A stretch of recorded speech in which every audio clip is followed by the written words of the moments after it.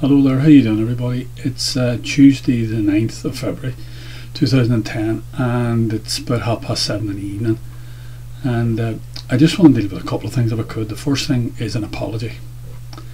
Just very quickly, when you give out information on this is my belief about this YouTube. I think you should try and be as accurate as you can, and if you find out at a later date you've given out wrong information, you should retract it immediately. And if it's directed against somebody, you know, the actual posting, you should apologise immediately. And I want to apologise to Professor John Fitzgerald from the ESRI. That's the Economic and Social Research Institute in Dublin. And I always believed, and no one ever contradicted me, that the ESRI was entirely a government body. And it turns out that that is not the case, that it's a quasi-semi-state body, that it gets between 35 and 40% of its funding from the state. It's a sort of an interdepartmental grant, a government grant, and the rest is earned from independent work that the SRI does. So in future I will not be referring to the SRI. They will not enter into my calculations, because as I say, there's a big enough delay responsibility for the debacle we find ourselves in. There's a big enough cohort. There's the government, there's the general media, and there's the church. And I always believed, as I say, that the SRI was part of that government. It turns out the government, a totally government body. Turns out that it's not. So unless it's something of major importance and they're directly involved, then I will not be referring to the SRI again. That's number one. The second thing I see is that one of our commenters, Dolly Mix, gave out that about 2 weeks ago, 10 days ago, she warned us that a foreign bank was about to pull out of the Republic, and sure enough it's come to pass. So we have to thank her for the post and her little commentary. It was about a week ago, 10 days ago, and she hinted at this, that it was going to happen, and sure shooting it's happened. 750 people are going to lose their jobs, and the only thing I can say about those 750 people that work in that bank, there's no chance, there's totally no chance within the next 10 years of those people, or 15 years of those people ever getting a job in banking in Ireland. That is not going to happen. So they'll have to either retrain for another job, or they'll have to leave this country, or whatever. But there's no way in banking they're going to get another comparable job. Maybe a tiny number, mate, but I'm talking about the bulk of them. So it's a sad day. 750 people, that's a colossal number of people. And we've already had the possibility of 1,700 people last week. These are just colossal figures. And this is happening just on a daily basis. This is going to mount up. As I said, by the end of this year, beginning of next year, beginning to the middle of next year, it will be a true crisis point in Irish society. It's going to be unbelievable. So that's really that. The other thing I want to talk about is I'm going to put a posting up to it. I'm going to put links so you can have a read of these, by the way, all these articles and various things.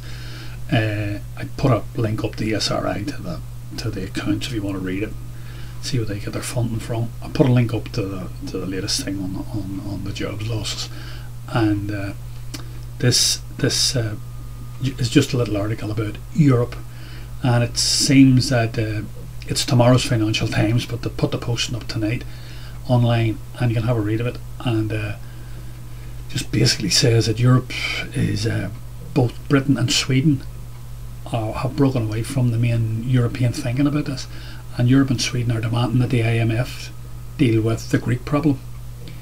Both of them are saying that they're more experienced. The IMF are more experienced. So that doesn't augur well for Greece, because if the IMF is brought in, I can assure you that there will be thousands of jobs lost. Public and semi-state sector jobs gone. So as I say, I put the little link up to it.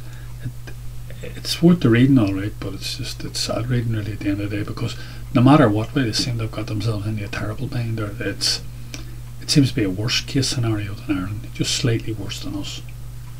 And I wish them the best. The final thing I want to talk about is this is to the modern mystic and Nick, and he put a posting up. I think it was early this morning and maybe last night, and it was to do with peak oil and the conspiracy business about peak oil and how it has come about and all this. And I just want to say, Nick, just a couple of things. Like I say, I think that when we come on, like, we're older lemons here, and there's a lot of young people. We would be talking to a lot of young people who are very impressionable, and they would listen to what, in particular, what you would say. You're like a guru to these people, and I think you have to be able to stand over what you're saying. Now, I'm gonna read something out here, and I want you to explain it, because it flies in the face of what you said.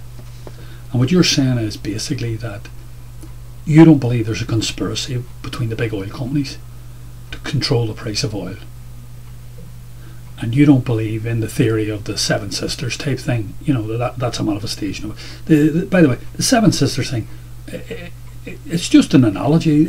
It was never really Seven Sisters as such. It may have been for a short period of time in the latter part of the 20th century, but the reality is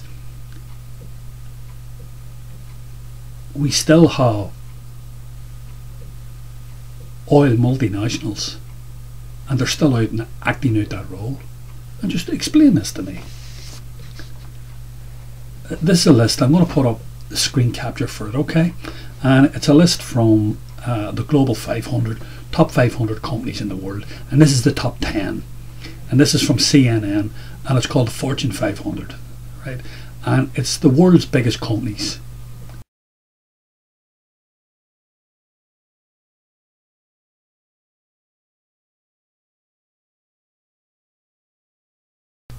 At the end of 2009, and they are: number 1, Royal Dutch Shell Oil Company; number 2, ExxonMobil Oil Company; number 3, Walmart Stores, no; number 4, BP Oil Company; number 5, Chevron Oil Company; number 6, Total Oil Company; number 7, ConocoPhillips Oil Exploration Company; 8, ING Group, no; number 9, Sinopec Oil Company; 10, Toyota Motors, no.